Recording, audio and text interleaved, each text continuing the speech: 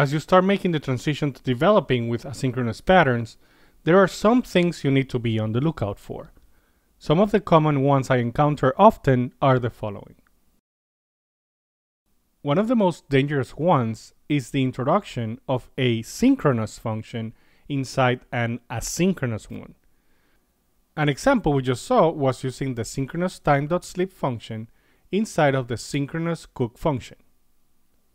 Using the regular sleep library would have blocked our whole code.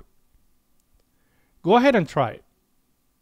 So let's open the chorus file again, and then let's add the time.sleep instead of the asyncio sleep in line 13. Save the file.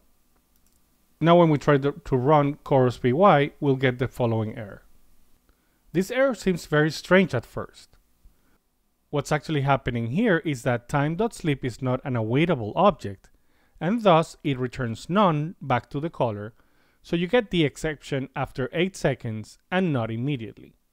On the other hand, the asyncio.sleep is a coroutine itself, which means it returns an awaitable or coroutine object that then can be bookmarked by the loop so that it can go ahead and pick up all the requests until the sleep is done. This time we got lucky. The danger of the synchronous or blocking functions is that sometimes they block our code silently and we don't see any visible errors because they're not bubbled up to the caller. So always remember that if you're inside a coroutine and calling an external function, that function needs to also be a coroutine.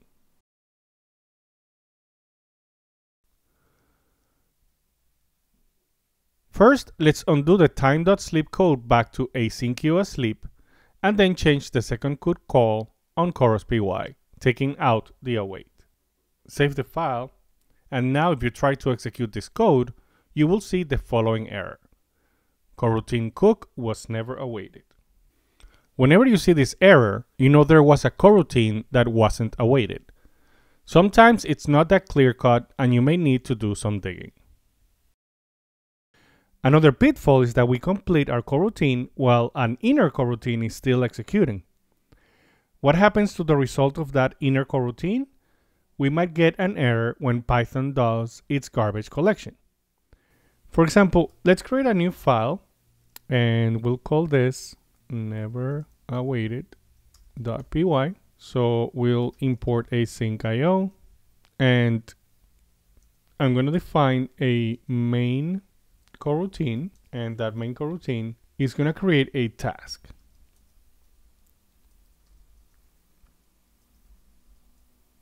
And that task is another coroutine we're going to call executed. And here we'll do like an asyncio sleep of 15 seconds, and then it'll say print I am executed. So we'll call executed from here. And finally we do an asyncio.run main. Now what's happening here, as you can see, we're creating this main coroutine. It creates this task, which is another coroutine, but we're never running it. We're never awaiting for it. So let's see what happens when we run this code. So let's bring this a little bit here and then do Python 3 never awaited. As you can see, we get runtime warning coroutine sleep was never awaited. What happens here is that the main coroutine is executed, but since the task inside is never awaited, the execution ends and the executed coroutine never has a chance to surface. So the way to fix this would be to await the asyncio sleep function, call this task1, and then await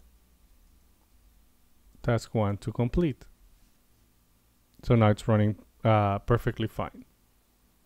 So now you know if you see a not consumed error, you know what to look for in your code. Again, these issues become easier to deal with once you practice coding with asynchronous patterns. So don't be afraid and just jump into the water. The benefits far outweigh the pitfalls.